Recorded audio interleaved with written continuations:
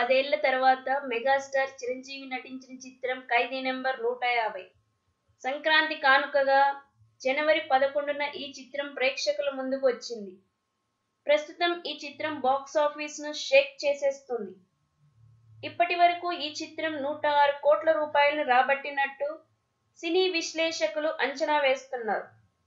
ఓవర్సీస్లో సైతం ఖైదీ సినిమాకు మంచి స్పందన వస్తోంది.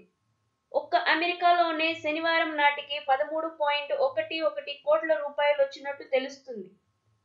ఈ చిత్రంలో చిరంజీవితో పాటు కాజల్ అగర్వాల్, బ్రహ్మానందం, ఆలీ తదితర నటులు నటించారు.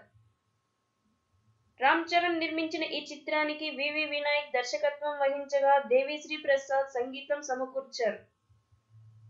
మీకు ఈ వీడియో నచ్చినట్లయితే మరిన్ని వీడియోల కోసం ఈ వీడియో క్రింద ఉన్న సబ్స్క్రైబ్ బటన్ని ప్రెస్ చేయండి.